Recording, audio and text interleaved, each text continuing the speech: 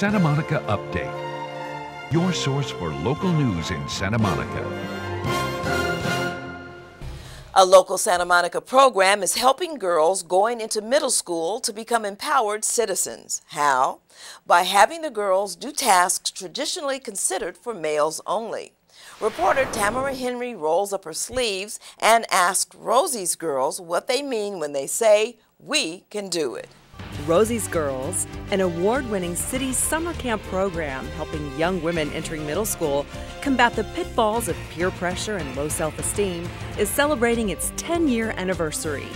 The Leadership and Mentoring Program, which has prepared 600 young women to be active city agents and movers and shakers, was inspired by the women's empowerment movement during the 40s. Rosie the Riveter was the World War II icon, and you'll often see her doing this with her handkerchief on her head, and she symbolized the women who came into the workforce during World War II and built ships and airplanes and worked really in all of the industrial activities to support the war effort, and they needed them. And so Rosie the Riveter was sort of like a propaganda thing. You can do it, we can do it, come on in. And of course when the war was over, then they tried to get the women to go back in the kitchens, and the women didn't want to do it because they liked working and they liked making money and they liked being strong. So I think it changed women forever in the United States. As a Rosie's girl, I built a lot of self-confidence, and I just knew that I could do whatever a boy can do. Older girls who have graduated from the program come back each summer and serve in an apprentice capacity to help the younger girls coming up with trades exploration. The girls have loads of fun learning all about cars in the Fleet Management Division to ensure that city vehicles are dependable, safe, cost-effective, and energy efficient. How many 12-year-old girls does it take to change a tire? 5.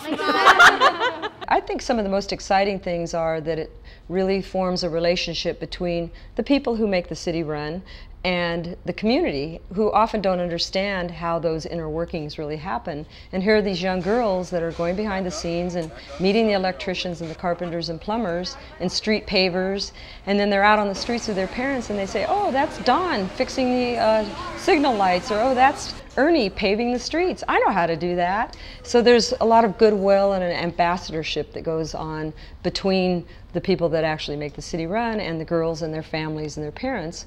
One by one, each Rosie's girl gets her hands dirty as she learns how to operate the city's solid waste trash collector truck, behind the scenes that make for a unique, hands-on camp experience. One girl's trash is another girl's treasure, and Rosie's girls know they need a special place to keep all those things. What's going to be in your hope chest?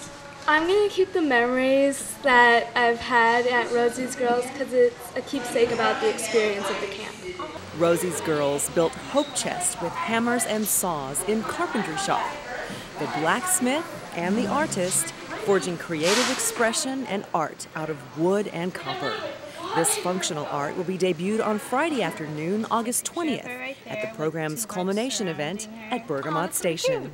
They do plumbing, firefighting, they learn self-defense. Rosie's Girls is doing its part to contribute to an empowered community by building strong girls. Reporting for Santa Monica Update, I'm Tamara Henry. To learn more about Rosie's Girls and next spring's conference with keynote speakers, go to rosiesgirls.smgov.net. Well, that's it for this edition of Santa Monica Update. I'm Gail Choice, and for all of us at City TV, thanks for watching.